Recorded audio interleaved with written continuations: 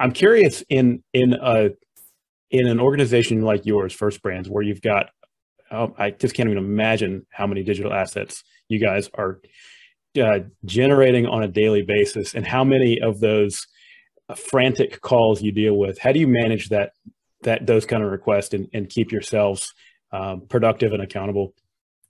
That is an amazing question, because that has got our attention a lot lately, and we're it's hard to answer too. I mean, so I'll try and break it down here in just different components. So you look at the sheer amount of digital assets we have to manage. We're taking a real serious step towards 360-degree photography. So if you just do some really quick, high-level, nasty math, we're talking in our organization, First Brands Group as a whole, we're really close to 400. I don't want to say 500,000 SKUs. We're about 400,000 SKUs. In a 360, depending on how many planes you shoot, multiply that by 24. So just the sheer amount of data and work and editing and storing and distribution and file naming and proofing and reporting makes your head spin. So, we're also in a good position, however crazy that sounds, we're in a good position because First Brands is pretty much a very young organization made up of very old brands and a lot of traditional legacy business units. So what we're doing is we put together First Brands Group and we bring together all these different brands and these systems. We're using that as an opportunity to re-platform and start with a fresh slate.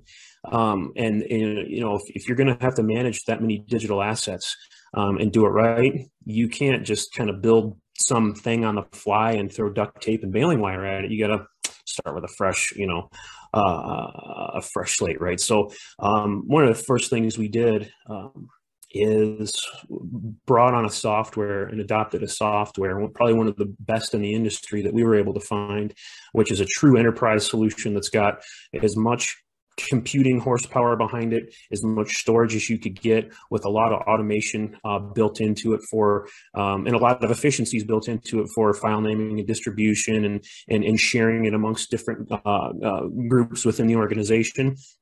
So that's kind of like the basis in the heart of the system. And now we're just going through the process of onboarding as much of our digital library into that system as possible. It ain't easy. And also too, we want to maximize, the fact that we have warehousing in certain locations to be able to quickly and easily get our own parts, to shoot our own parts and get them into that system. The logistics and shipping and timing of getting samples becomes a major issue when you're talking about that many products to shoot. So we've tried to take the most strategic approach possible, putting our photography in our studios in the proper geographic location, giving them access to that system to get stuff loaded. It's just coming up with a good, to summarize the answer, to try and get you what you're looking for, come up with the most effective strategy you can, and make sure it's robust enough to handle what you're going to throw at it. That's the basic summary of, our approach to it. Are you at liberty to talk about the specific system? I don't see why not. We're using Visual SKUs. Oh, excellent choice. We've got their top tier offering, and the support has been world class. We put those poor guys through a lot because we had to merge a lot of different legacy accounts, migrate servers, mess with the domains.